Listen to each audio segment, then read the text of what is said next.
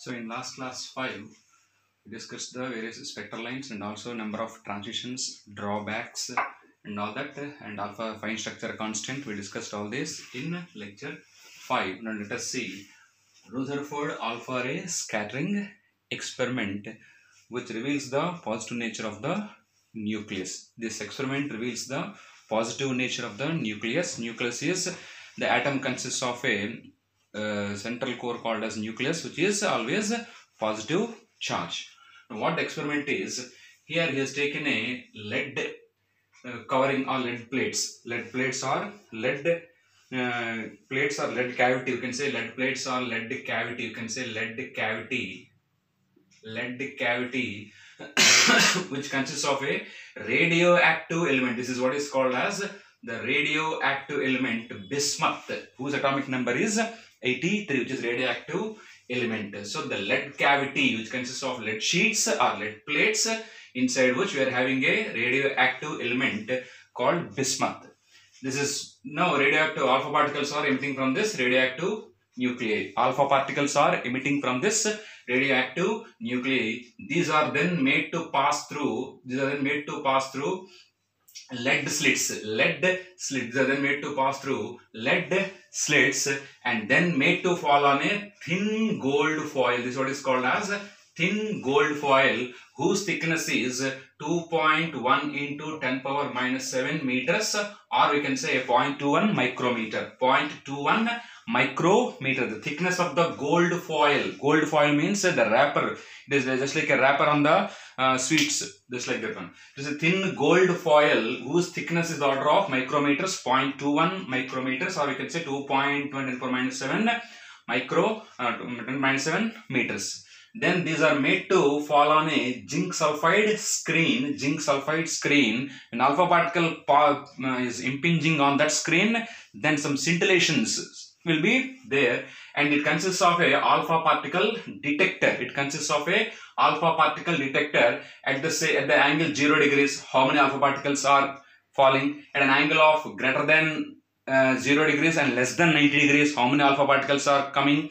And at an angle of 90 degrees, how many are coming? At an angle of less than 90 and greater than 90 and less than 180, how many alpha particles are falling? At an angle of 180 degrees, how many alpha particles are getting back? These are all will be detected by this alpha particle detector. How many are at an angle theta? How many are at an angle between 0 and 90? How many are between 90 and 180? How many are at an angle of 180 recoiling? 180 degrees these will be detected by this alpha particle detector. It is experimental setup. So what setup is here? Radioactive nucleus is taken inside a lead cavity. Then alpha particles are emitted from this radioactive element bismuth. These are then made, alpha particles are emitted. These are then made to pass through lead slits,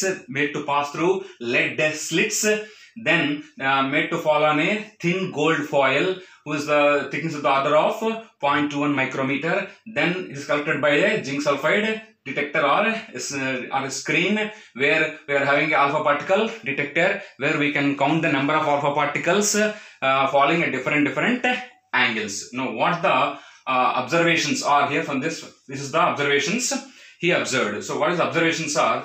Here I have taken number of alpha particles. These are all straight lines are alpha particles only. Now most of the alpha particles are found to be going undeviated. These are all undeviated alpha particles.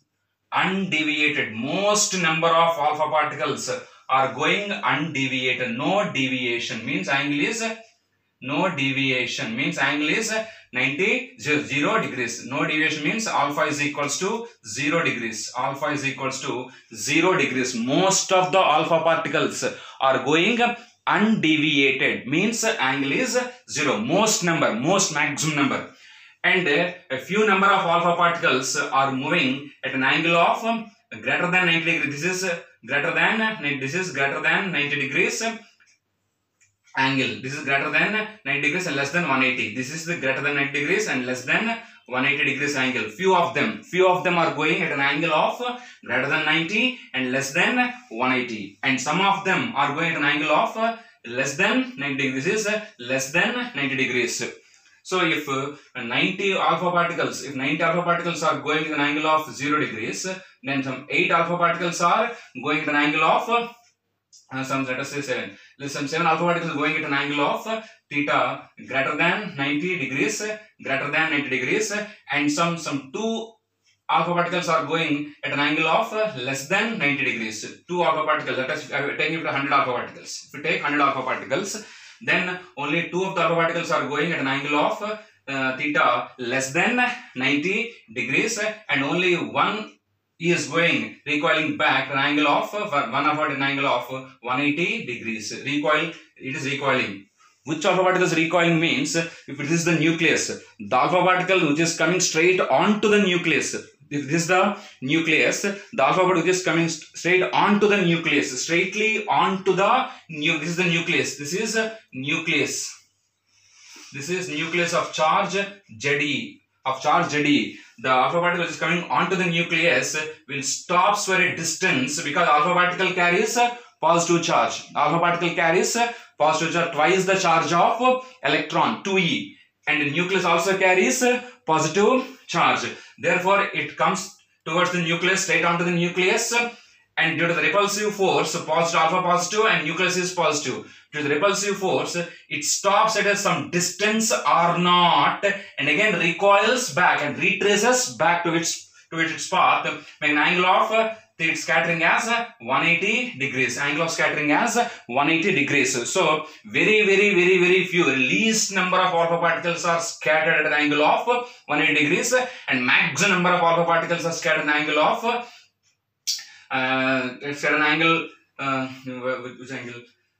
Most number of alpha scattered at an angle theta is equal to 0 degrees. Most are scattered at an angle theta is equals to 0, and least number of scattering at an angle theta is equals to 180 degrees. In between falls greater than 90 and less than 90. Now, what is distance of closest approach means? The alpha particle comes onto the nucleus. Due to the repulsive force between alpha particle and nucleus, the alpha particle retraces back, making an angle of scattering as 180 degrees.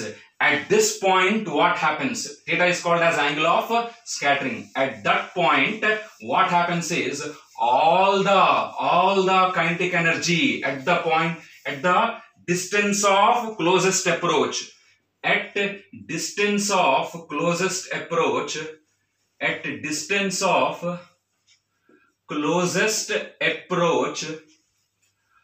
all the alpha particle momentarily stops and retraces its path. Then what happens? All kinetic energy converts into potential energy. All the kinetic energy converts into potential energy, because it momentarily stops, means velocity becomes 0. Then what happens to kinetic energy? It converts into its potential energy. Then what happens?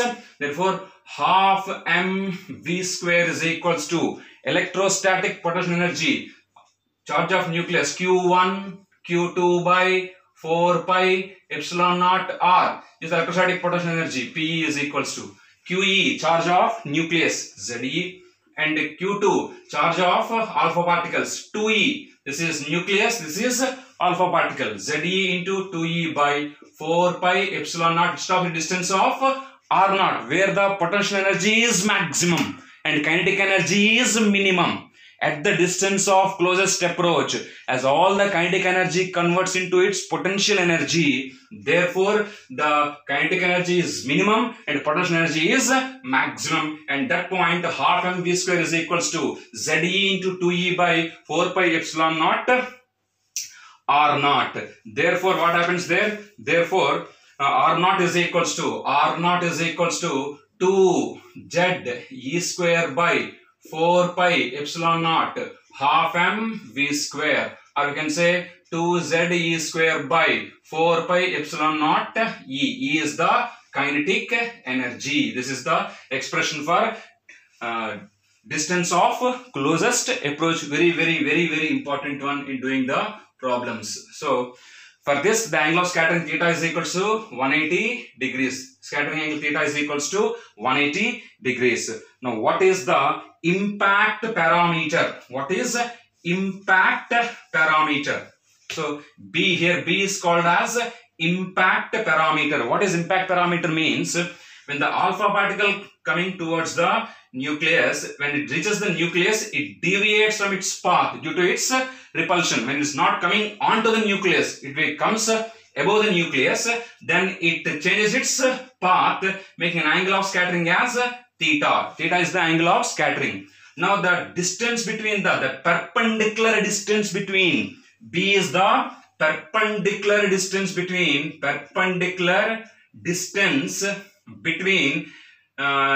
velocity direction of velocity vector of alpha particle, initial velocity of alpha particle and nucleus. The perpendicular distance between the initial velocity vector of alpha particle, and nucleus is called as what do you call this? Impact parameter B. So this is coming like this. Due to this repulsive force, it takes deviation like this. This is angle theta. Now this perpendicular distance, initial direction is like this, vector direction. Initial velocity vector direction is like this. This is the nucleus. This perpendicular distance is called as the impact parameter B. And the expression for impact parameter is